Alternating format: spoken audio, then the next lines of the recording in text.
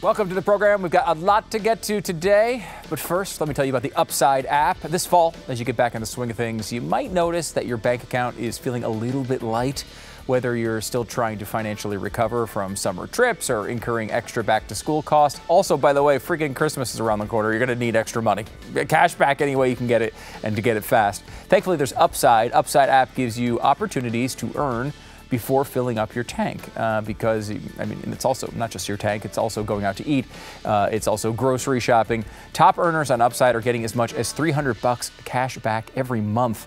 To get started, all you have to do is download the free Upside app. Use the code STU, and you'll get an extra 25 cents back for every gallon on your first tank of gas. There are over 100,000 gas stations, grocery stores, restaurants on the Upside app, so cashback is always just around the corner. Download the free Upside app and use the promo code STU to get an extra 25 cents back for every gallon on your first tank of gas. An extra 25 cents back for every gallon. That's awesome. On your first tank of gas, don't forget to do this. It's the Upside app. Use the promo code STU. It's the Upside app. The promo code is STU.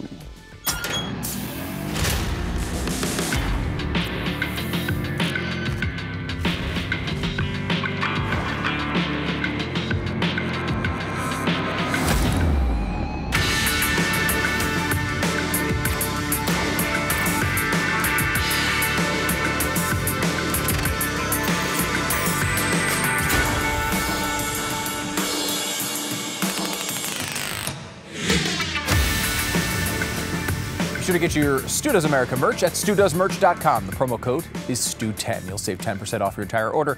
If you're not a Blaze TV subscriber, you should be. BlazeTV.com/Stu. Promo code is Stu. Also, you can check out the show for free on YouTube. YouTube.com/Stu Does America. Justin Haskins is back with a look at post-election America and where we are heading. Joe Rogan finally spills the beans or the tea or dishes the dirt or something on why his podcast with Kamala Harris never came together. But we're going to start by doing Team Trump 2.0. And it's been an adventurous couple of days. I was thinking about, it's kind of like the movie From Dusk Till Dawn, where, if you remember this Quentin Tarantino, George Clooney thing, where like it starts off kind of like a heist movie. And, you know, it's good. It's kind of like a normal movie, though. Interesting, but decent. And then all of a sudden, they go into a bar, and it turns into like a vampire movie, and they're just like stabbing vampires through the heart with wooden stakes. I think that's what happened over the past couple of days. It's been quite an adventure. I made the mistake of coming out here the first day and be like, you know, it's been kind of normal. I don't know, almost sleepy for Donald Trump. Well, he's mixed things up a little bit. First of all, let's start with the House and Senate. The Senate did select John Thune as the majority leader.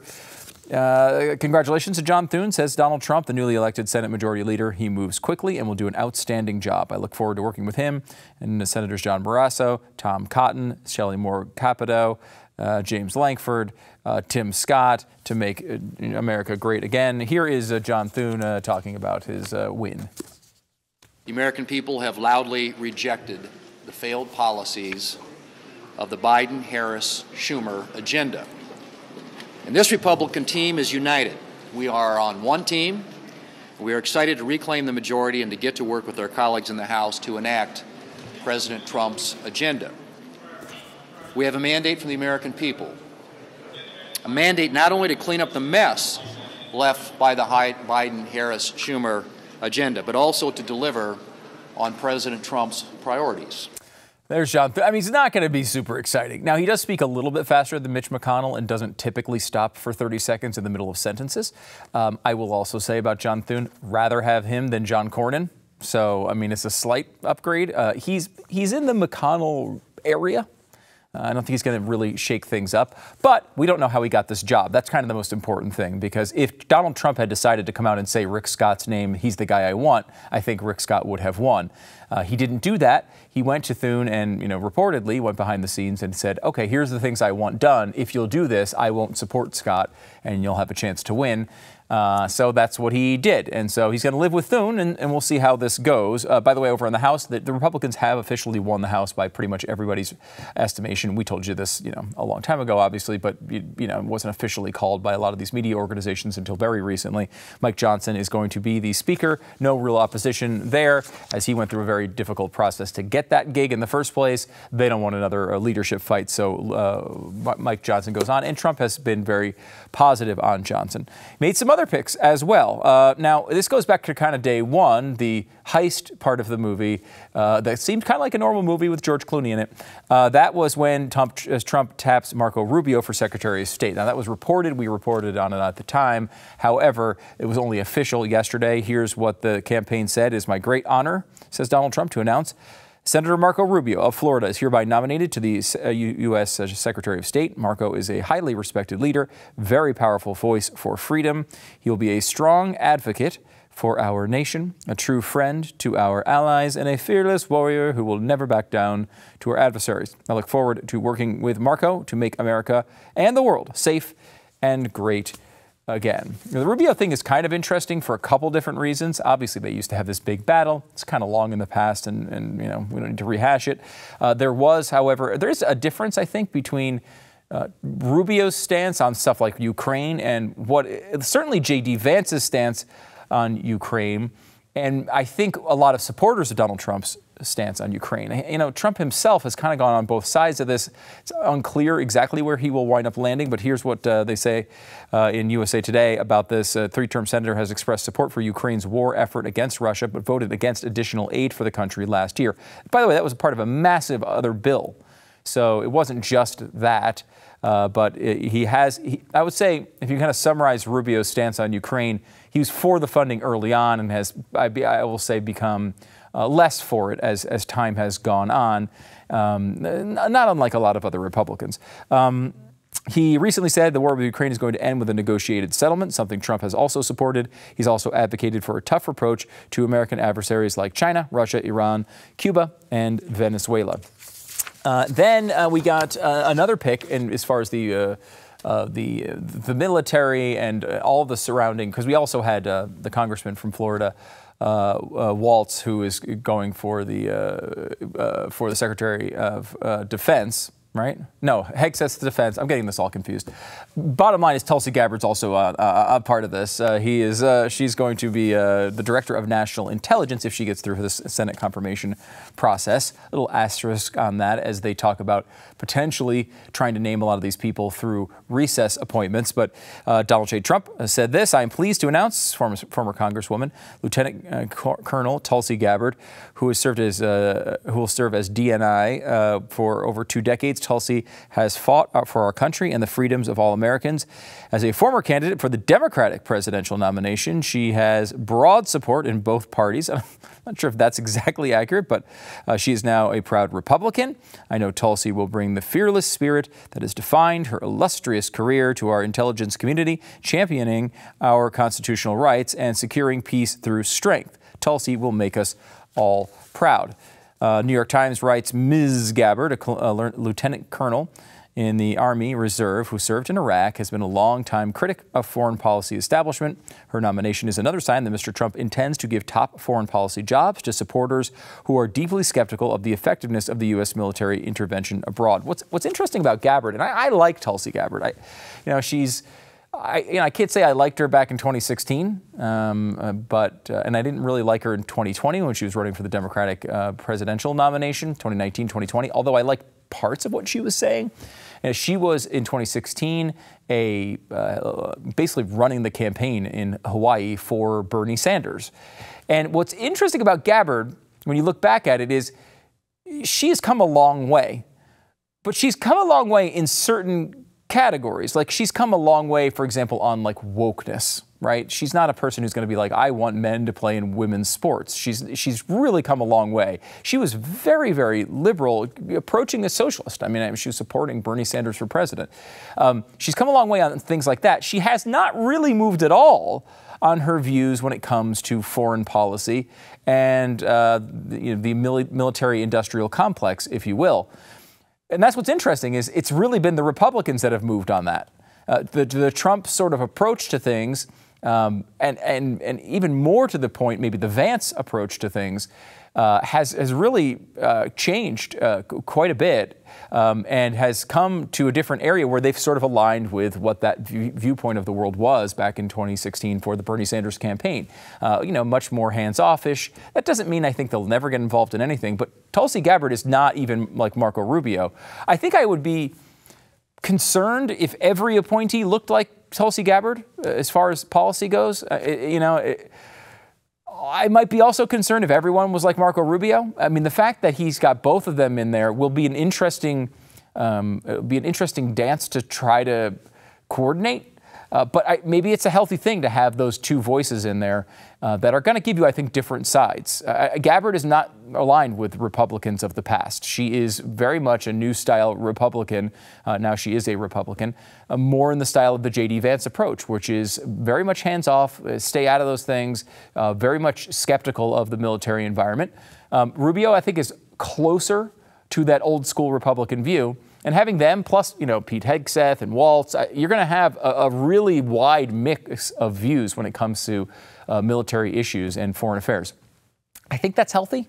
I think that's a good thing. It's just going to be an interesting thing for Donald Trump to try to navigate at times between all of these different voices. And Gabbard comes with her own set of controversies. She was somewhat apologetic for, Assad in Syria back in the day, but, it's hard to know if she's really in that position anymore. I'm sure Trump knows. We will see how that one plays out. She's also probably a little risky to get actually confirmed. I don't think the Democrats have too warm feelings for her anymore, and there are a bunch of those old school Republicans who will not like her approach to foreign affairs. So it will be an interesting process if of course, she has to go through it. And again, that's a question mark. Now, John Bolton is out there talking about Tulsi Gabbard as well as Matt Gaetz, who we'll get to here in a second. He is, of course, a former Trump official, a former Bush official. He says, I don't think either she or Matt Gaetz ought to have a confirmation hearing until they both have had full field FBI investigations, said Bolton, talking to Blake Berman. And I think the Chinese would say maybe they are serious. But when Berman clarified, asking whether Bolton was calling for Gabbard to be investigated, Bolton said, I think so. Given the Russian propaganda that she has espoused over the past period of time, I think she's a serious threat to our national security, which is pretty strong statement. Obviously, at this point, though, Bolton, no friend of Donald Trump's. They pretty much hate each other.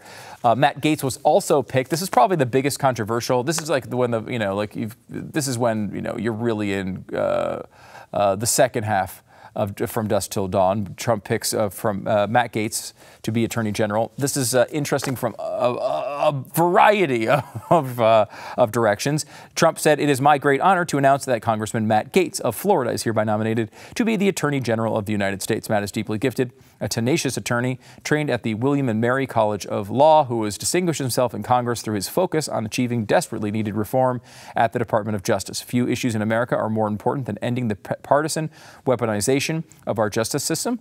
Matt will end weaponized government, protect our borders, dismantle criminal organizations, and restore Americans' badly shattered faith and confidence in the Justice Department. On the House Judiciary Committee, which performs oversight of the DOJ, Matt played a key role in defeating Russia, the Russia hoax, the espousing alarming and systemic government corruption and weaponization.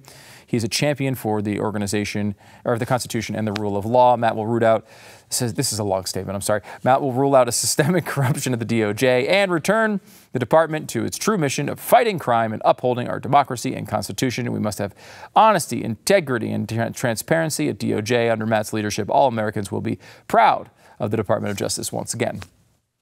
It's going to be an interesting ride for Matt Gaetz to get into this position. The CNBC writes the selection is the clearest example of how Trump, having sworn off many of his former staffers as rhinos, Republicans in name only, or enemies of him and his MAGA agenda, is making loyalty a key qualification for his second administration. If the Senate confirms him, Gaetz will succeed Attorney General Merrick Garland, who led the Department of Justice as it conducted a sex trafficking investigation of the congressman.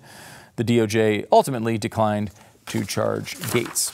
So there you go. Now, look, that was probably the biggest surprise out of all of this. I don't think anyone was surprised. For example, Gabbard might be a little controversial in certain circles, but no surprise at all. Had been a long-term ally. And what people don't remember about Gabbard is she was actually considered to be in the first Trump administration back in 2016. People forget that, but she, even when she was working with Bernie Sanders, was considered for a role in that first campaign. So this has been bubbling for a very long time. Pete Hegseth is another one we've talked about, who's, all the media wants to tell you about him is that he's a Fox News personality, but he has he's Ivy League educated, had a long history in the military, has written multiple books on the military and military reform. So, again, it's a little Trumpy, like you might say, but okay, fine. I mean, first of all, I don't know if you guys realize this. He won the presidency, so he gets to make these picks. The Gaetz one is the biggest reach, probably, as far as that goes. Look, Matt Gaetz will do anything that Donald Trump tells him to do. And that's, I think, quite... I don't think Donald Trump's going to tell him to do anything that's against the law or unconstitutional, though if he does, Matt will oblige. That's kind of the guy he is. He's ready to go. He is on board and has been on board every step of the way. As far as, look, is he a good pick? He will do the things that Trump wants him to do, and he will be very aggressive in doing them. And you can kind of understand the thought process here, right? Bring somebody in who is going to go balls to the wall and go into the DOJ and fire basically everybody. And that is something that I don't hesitate for a second to think that if Gaetz gets to this role, he will work through and do. Look, there are a lot of people, I think, that would be better choices than Gaetz that would also advocate for a very aggressive stance toward the DOJ to clean it out. We mentioned Eric Schmidt, who's a senator in Missouri, who would be one that would be really good. Obviously someone like Ted Cruz could do that, or Mike Lee could do that job, though I don't know that I would necessarily want them out of the Senate. Gaetz will do it, but he'll do it in a very splashy way. And that's something, obviously, Donald Trump kind of likes, usually. So we will see how this goes. Now, I will say, Gaetz has now resigned from his job in Congress. This is now a third Republican congressman that has been taken out of the House. This makes the House situation very, very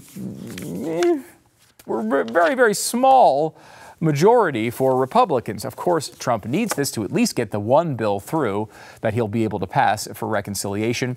He'll have time to put that together, though. The special elections will go through. These are all pretty bright Republican districts, bright red districts.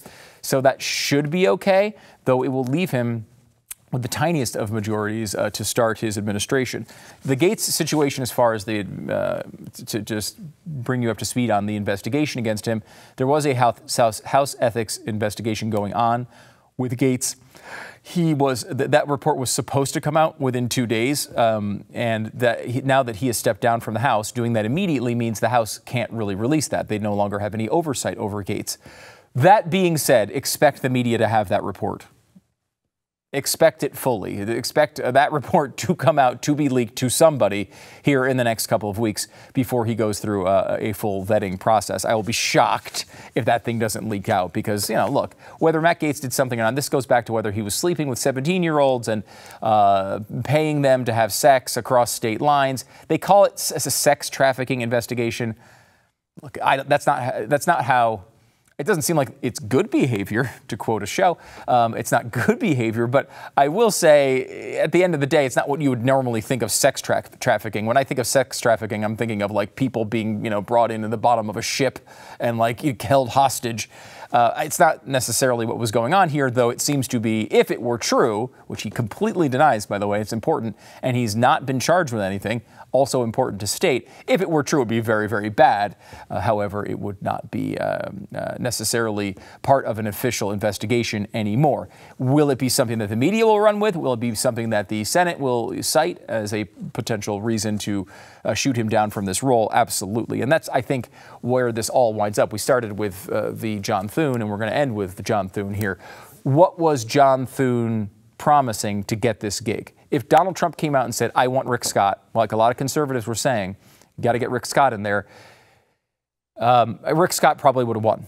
Donald Trump decided not to do that. He got something for that, I would assume, from John Thune. Now, he wasn't just like a handshake and say, please treat me nicely. I don't think Trump's in that state of mind right now. He's been through a lot, this guy. And he's going to want to get these things done and get them done quickly. And he's going to want to get these people in these roles quickly. My guess is he's been asking for this idea of recess appointments.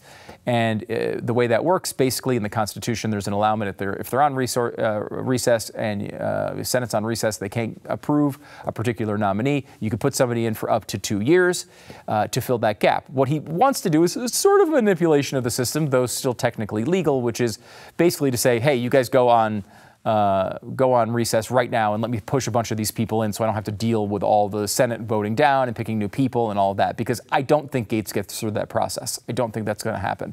Especially with only 53 senators, most likely there will be, we already know Collins and Murkowski are out, so that gets you down to 51, only gives you a chance to lose 2 senators.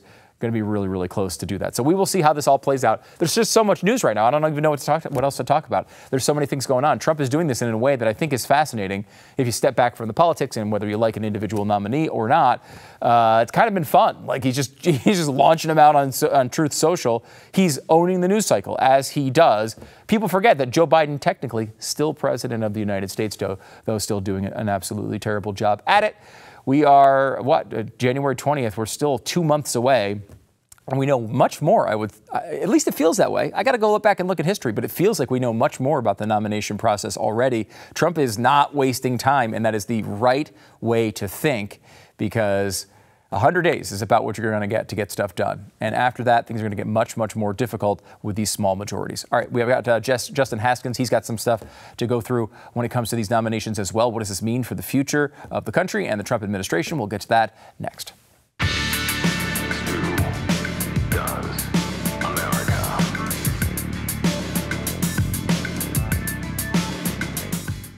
The GENUCEL Dark Spot Corrector is back on sale at GENUCEL.com. Now, the Dark Spot Corrector is going to reduce the appearance of maybe some sunspots you might have, brown spots, discoloration in your skin, even red inflamed patches.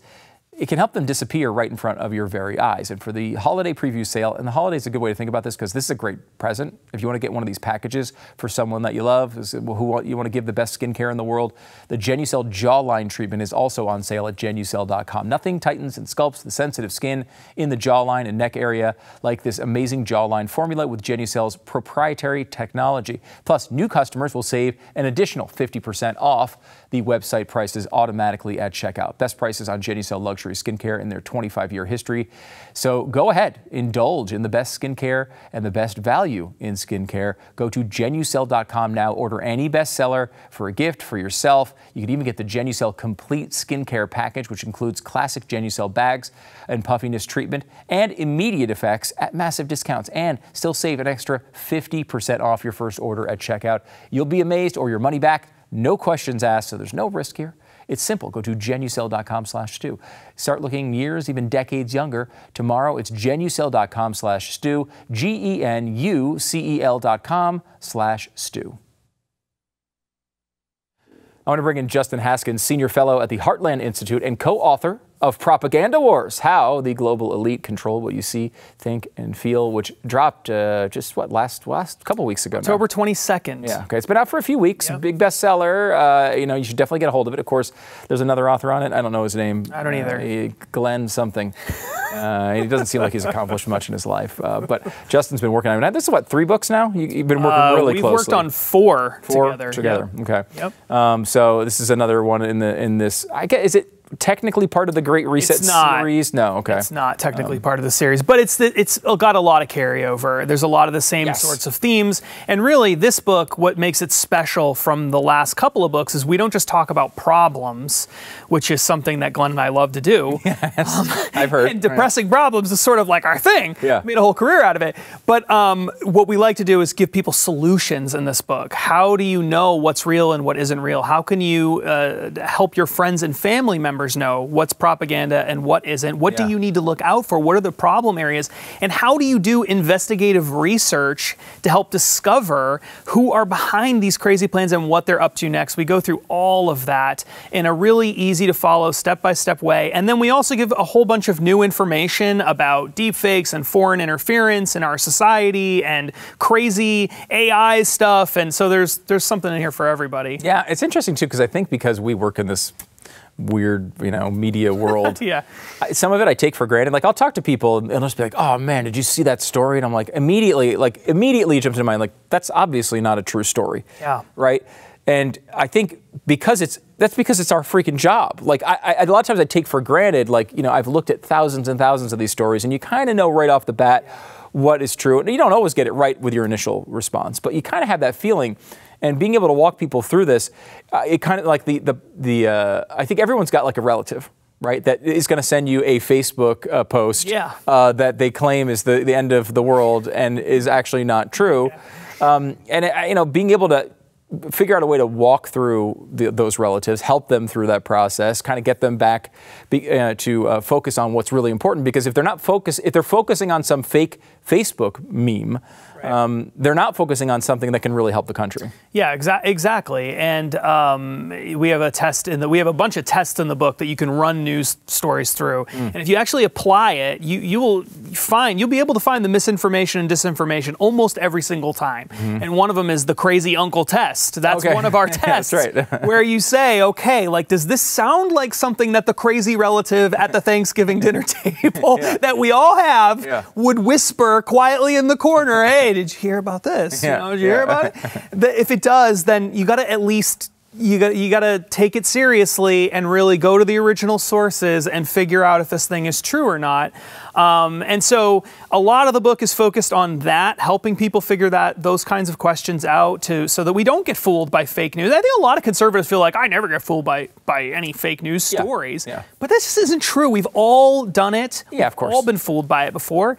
And we need to prepare ourselves and our family members and our kids and our grandkids for that future, because the propaganda is not stopping anytime soon. It's going to get worse in the coming months, I think. Yes. And I will say, too, it's also a really good one to help, like, maybe you have a liberal friend who's falling for this stuff all the time, saying these things about Donald Trump, like, that are false, to be able to help them walk through that in sort of a systemic way rather than just saying, "No, you're wrong," and you get in fights. Like, I think that's really valuable. It's a valuable part of the book. Let me kind of switch gears a little bit here to the Trump administration. We've been talking about all the appointments. And like, when I step back and look at it, because I can look at certain parts of this and really like, some of them I really like, some of them not as much. But like, I think they all fit a very, a generalized theme, which is, we're going in there, we're not wasting time. We realize this is not an effort to tweak around the edges. This is we need to smash this stuff up. We need to make noise. We need to break things to get the country back to where it should be. Is that how you view it? Yeah, absolutely. I think certain cases, like Marco Rubio for the State Department, the goal here is, I want to put somebody in there who's going to manage the State Department well. I think that's his idea behind that pick. I think the idea behind Matt Gaetz as head of DOJ is, I just want to put a torch to the DOJ. Yeah, kind of understandably from his perspective, understandably, right? Yeah. I think Tulsi Gabbard, who is extremely skeptical of the intelligence community and has been targeted herself personally by as has Trump. Yeah, as has Trump, being made the director of national intelligence is incredible. Move.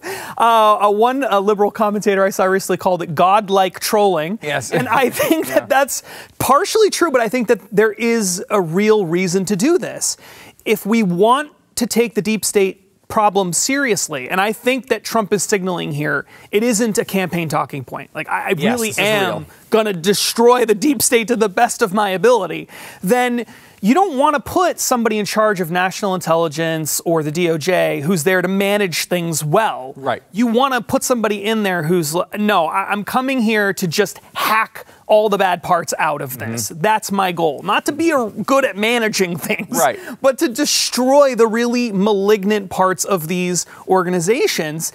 And I think that, who even on the left can deny that the DOJ has had a history of doing things that are really disturbing, to Martin Luther King Jr., for example, and other people on the left that they like.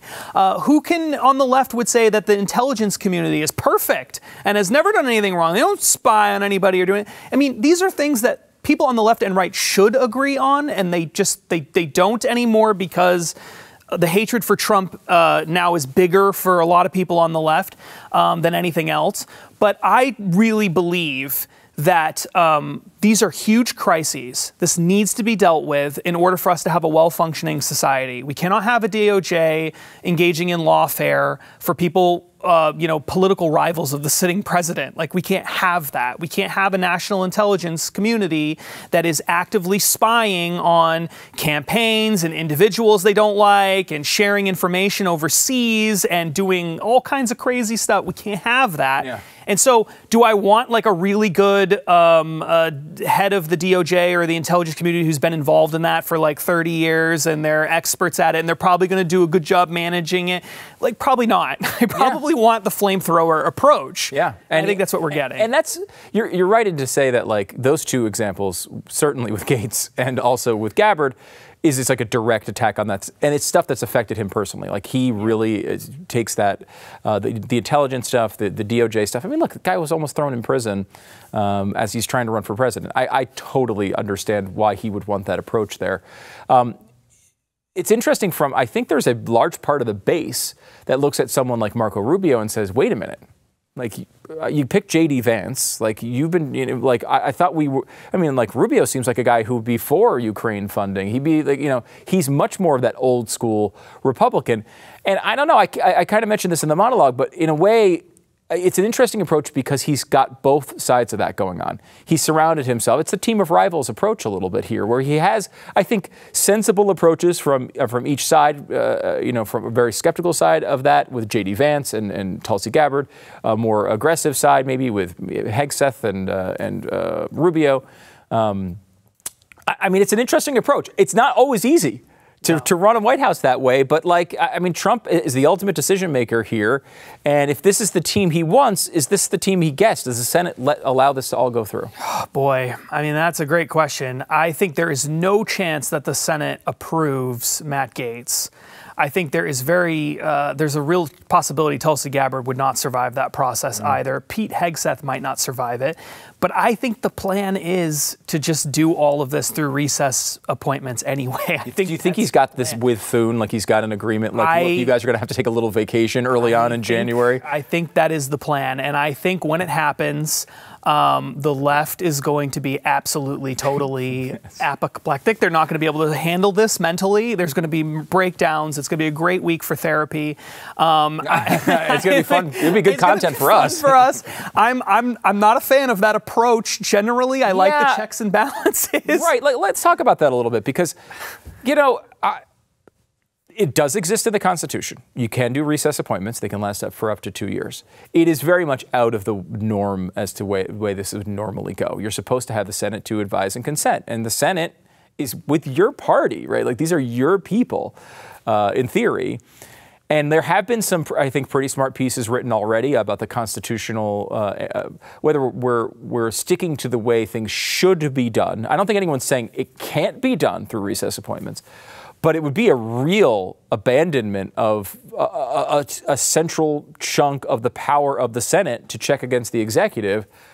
Is this the right direction? And what do we get next time there's a Democratic president? I don't like this at all for that exact reason. The check and balance is there for a reason. The exemption clause, which is sort of what it is, that says, well, if the Senate is not in session, then the president can appoint people without the consent, is there so that the Senate doesn't do something stupid like, well, we don't like who the presidents are picking, so we're just going in recess, and I guess there's no federal cabinet members at all. And so that's the reason that's there. The spirit of it is very clearly that the Senate is supposed to give its consent to it. It's a check on the power of the president and who the president is picking. And so I really like that. On the other hand, I think if Trump were in the room with us today, what he would say is that this is a war and we have to do whatever is necessary at this moment to win the war. And the deep state and these establishment Republicans, they're going to all get together and they're going to stop us from getting real change makers in there. And it'll just be all the same old guard. Yeah. I don't love this argument, but I know that's what they're going to say. And it is hard to argue. Like the DOJ, the sort of classic picks. Remember this. you know this, James Comey, we were told James Comey at the beginning, we were all told, don't worry, this guy's that good guy. Like he was a Bush appointee or whatever. Trump loved him at the beginning. He was the guy that called out Hillary 8 days before the election. He loved him. I mean, so we've been wrong on that for a while, and so maybe you do just need a flamethrower to it, and maybe the Senate won't ever go along with it because Susan Collins will get in the way and whatever. But like he'll be able to get through a decent person. I think he'll get Hegseth through, for example. I could be wrong on that.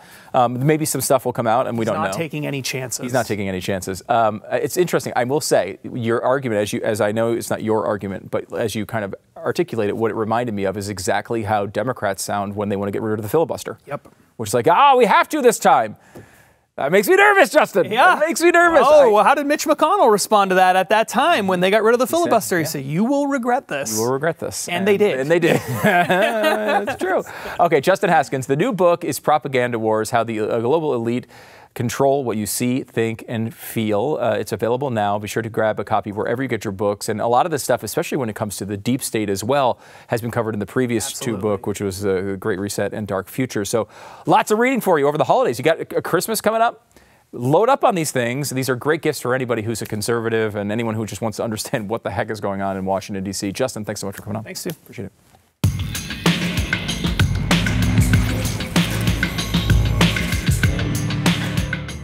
I talked to Glenn, years ago about, he's going through this. He's like, we got to speak up. We got to say the things that would need to be said. And he's talked about that since the beginning. And he attached himself to the story of Dietrich Bonhoeffer.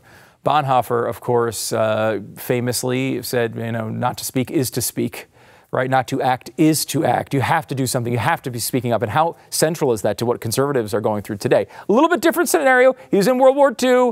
It was a rough time. But at the time, I remember Glenn saying, like, somebody's going to make an incredible movie about the life of Dietrich Bonhoeffer. And guess what? We're here, boys and girls. Angel Studios' new movie, Bonhoeffer, pastor, spy, assassin, tells the story of a moral hero who stood up to Hitler as few did. The movie is a powerful antidote to the rampant anti-Semitism seeping into the world today, which is why Angel is doing this really, unexpected, kind of funny thing. They are basically announcing free tickets for anti-Semites. So if you're not a big fan of the Jews, or if you happen to be in about 40% of the Democratic Party these days, you get free tickets to Bonhoeffer. If you're on the Hamas wing of the Democratic Party, congratulations on that one. Look, who needs free tickets to see a movie like this more than anti-Semites? I don't think anybody does. So hopefully you don't need that ticket, but if you do know someone who does, you can get a free ticket to see the movie. But you can also just go check it out. You can go to the website they've got set up, angel.com/free tickets, angel.com/free tickets. That doesn't mean you're automatically an anti-Semite, by the way, if you go to that website, because I'd be like, I'm not an anti-Semite. I got to go. Well, you can go there and pay for tickets, too.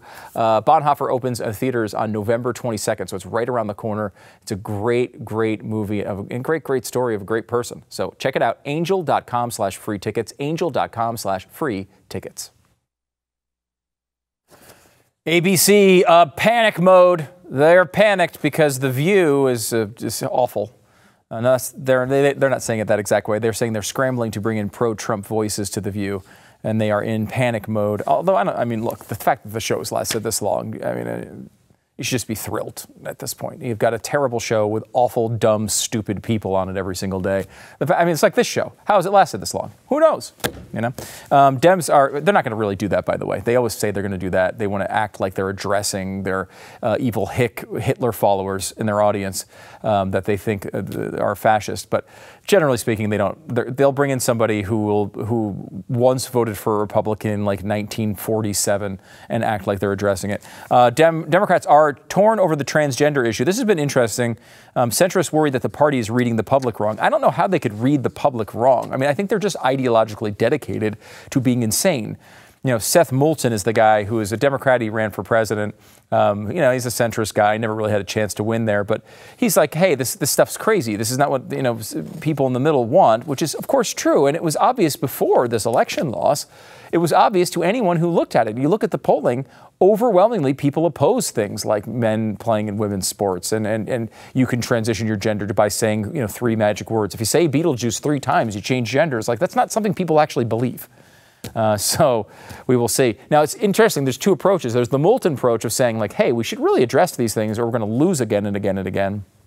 Or it's what I've seen from like Joy Reid and a lot of people like that. They're just fleeing Twitter. They're like, what if we run away from all the conservative opinions and never hear them again? Then we'll be okay, right? This time they're saying they're going to blue sky. There's been a bunch of these efforts over the years. They don't amount to anything. I mean, at the end of the day, liberals are absolutely addicted to Twitter. This certain class of very online people, they can act like they're going to go to blue sky.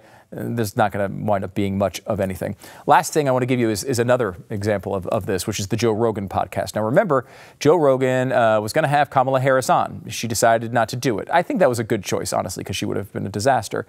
They're saying that they wanted these to not talk about certain things. I think one of the things was, hey, wasn't your husband beating people? Beating women?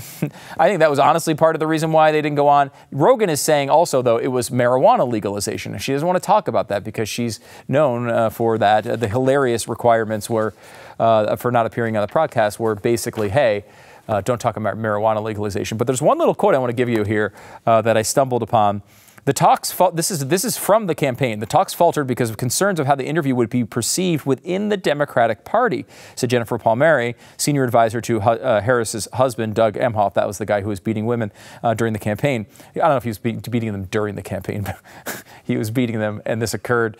She was the spokesperson during the campaign. Anyway, this is the quote. There was backlash with some of our progressive staff that didn't want her to be on the Rogan podcast and how there would be backlash from voters on their side. Fascinating admission. I can't believe they're admitting that. Now, she's tried to walk that back, and she's like, I didn't mean that. But that's the truth, right? They think Rogan is a transphobe, homophobe, phobe, and they didn't want wonderful Kamala, to go on this thing and talk to that evil male audience. Massive mistake. May have cost them the election, but when it comes to having those bright lines, you can't let anyone touch it. God forbid you talk to anyone with a conservative viewpoint.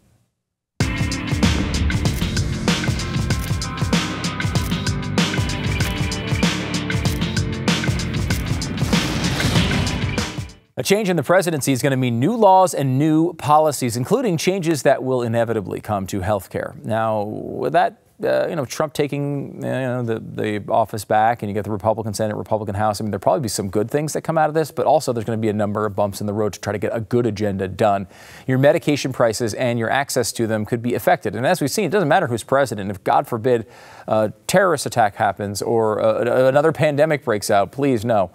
There is something you can do to ensure that your loved ones have medical care when it is needed, and it's called the JASE case. The JASE case is a personalized emergency kit that contains essential antibiotics and medications that treat the most common and deadly bacterial infections. It provides 5 life-saving antibiotics for emergency use. You just got to fill out a simple form. You'll have it in case you need it. This is nice and easy to do. They've got stuff like EpiPens and ivermectin. They even have a new compounded version of ivermectin for only $30 as an add-on to the JASE case if you want to get that. So go to jase.com, enter the code STU at checkout for a discount on your order. The promo code is STU at jase.com, JASE.com, JASE.com. The promo code is STU.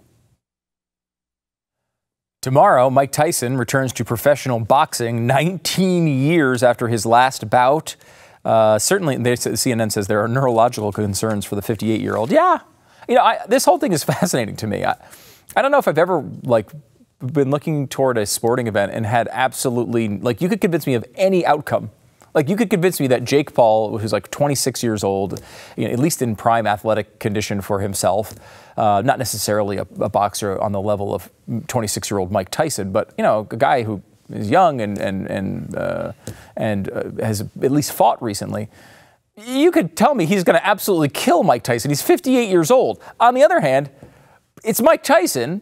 He looks like he's in good shape. Maybe he'll come out and just crush Jake Paul, knock him out in the first round. Or it could be, and this is probably the most likely outcome, a very, very boring thing where they just stand around, don't really hit each other for multiple rounds, and then there's a split decision at the end. It could easily be the most boring thing in the world. But honestly, I'm kind of fascinated to watch it because I have absolutely no idea which direction it's going to go in. Is it going to be a heist movie or is it going to be a vampire movie? I have no freaking idea. So that's on Netflix. People are like, I don't know if I'm going to pay extra for that. It's part of your Netflix subscription if you have one, so you can check it out there. It's here in Dallas. I kind of wanted to go see it, but I don't know. I'm probably not going to wind up pulling that one off. By the way, blazetv.com/Stu. blazetv.com/Stu. Yeah, get rid of that Netflix subscription and subscribe to Blaze TV. You get lots and lots of value there. Promo code is Stu. You'll save $30. Good night.